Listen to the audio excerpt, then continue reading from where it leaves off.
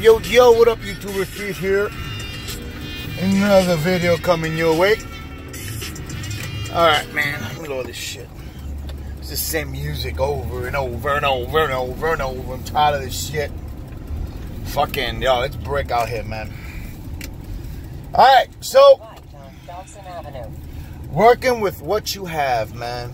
I just gotta say that, you know, sometimes you can plan and hope things work out. You know, hopefully things fall into place the way they should and this and that. But sometimes it just doesn't pan out, man. Sometimes shit happens. Sometimes nothing happens. In my case, I sent my plow truck out to get fixed. I'm talking about complete 100% fixed.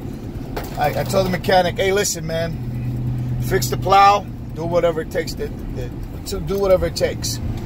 And then, you know, also give the truck a full tune-up, whatever it takes. 100% go in, all the way in. You know, just get it done. So I sat at the mechanics for about 6 days, you know, and nothing happened. Absolutely nothing. Turn left on Fulton you know, Street. And when I went to pick it up, he was like, oh, Pete, listen, we couldn't fix the plow. I was like, all right, what about the tune-up and all that stuff? Did you guys do all that stuff? Oh, nah, man, so we completely forgot. You know, this is the shit that pisses me off.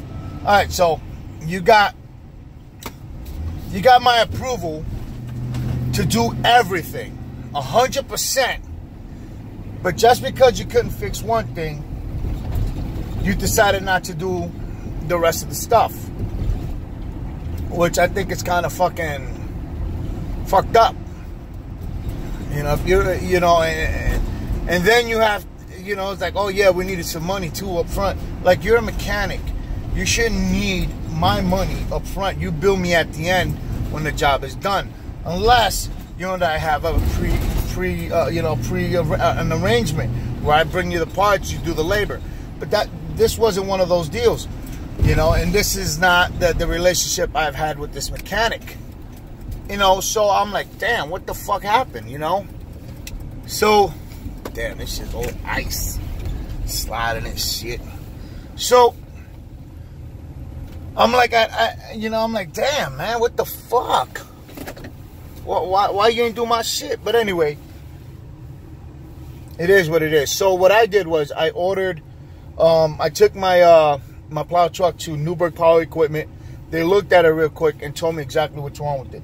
Hey, you need a new motor, and you may need a new a pump. So I was like, all right, no problem. Can you guys fix it? Well, we don't do that stuff. We don't have those parts here, and we wouldn't know what to get the parts. Which I think they're full of shit at this point. But what I did was I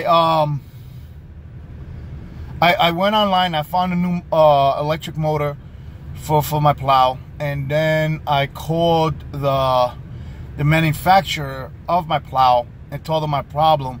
And they was like, well, we're not a distributor. You have to contact a dealer, and then they can probably help you. So they gave me the information, and I called. They said, nope, we don't ship, and we actually don't service your plow, that brand, anymore. So we don't know how to help you. So I called back the manufacturer, and I explained to them the situation. They said, well, listen, this is the one thing we can do for you. We can't, you know, we're just a manufacturer.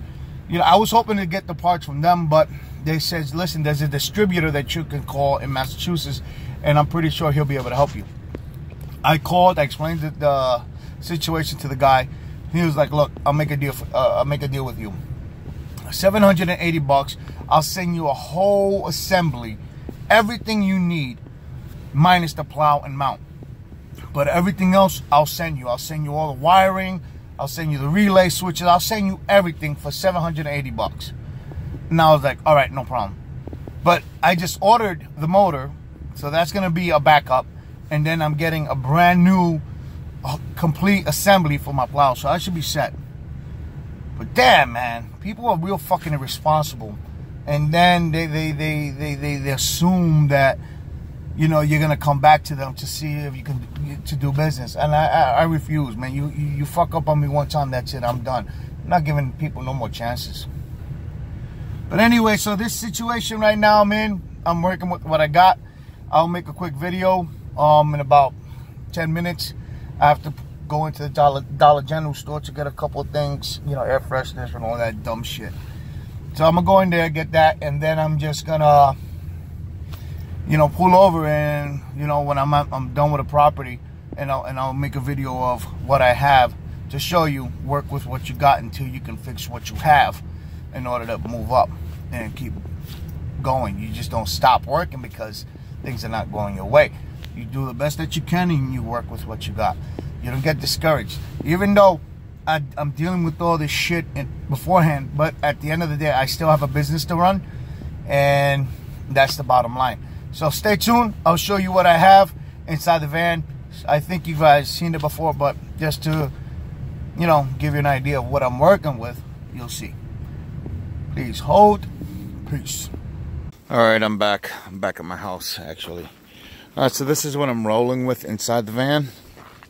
I went and bought these. Used the little one a couple times. That's because everything I'm going to, all the properties I'm going to, is fucking iced. So I got the medium-sized snowblower Toro, and then I got the big one right there. You know, I bought this. This is normally $100 at Home Depot. I got it on clearance for $25.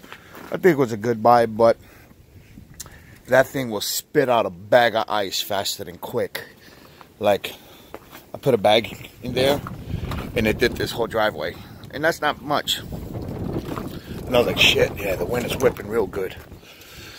I was like, damn, that's killing me. And I saw my junk on the side. Alright, so this I bought at Home Depot. I think it was $19 a can, so I grabbed 3 of them. I always need gas cans. For some reason, you know, people borrow my shit and never bring it back. Lesson to learn. Don't lend your shit out to anybody, because when they break it, destroy it, they'll either never return your shit, or they won't tell you they broke anything. Alright, I'm out of focus again. Now I'm back. Alright, so that's what I'm rolling with. So, you know, work with what you have, because, you know, sometimes, you know, you can have trouble and problems like I've been having, you know. So you make the best of it and you keep on moving. More bags of salt there anymore. So again, you know, snow shovels, flathead shovels, whatever you call those, and then you got this. I'm gonna buy another one of these tomorrow, but I'm gonna try to see if I could get a wider tip, you know, at least a foot. I think that's a 4-inch or a 6-inch tip. But anyway, work with what you have and make the best of it, man, because nothing is easy, man.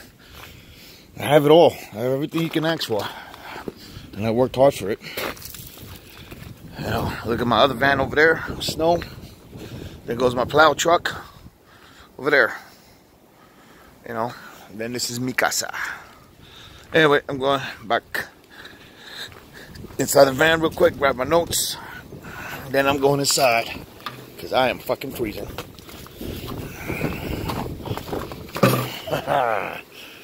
Fuck this shit, it's too damn cold. Yeah, man. So, when you're doing snow removals, try to bring some of this with you. It helps out. I have some of these inside my my trailer, and I didn't think. I just left this morning, and I should have grabbed it, but I bought it. Now it's there, and that's it. It's an investment. And this I'm gonna throw in there later on, but I'm cold. Anyway, thanks for listening. Thanks for watching. If you guys got any questions, any comments, please leave them. As always, thank you. Smash that like button, subscribe, whatever the fuck it is that you do. Peace.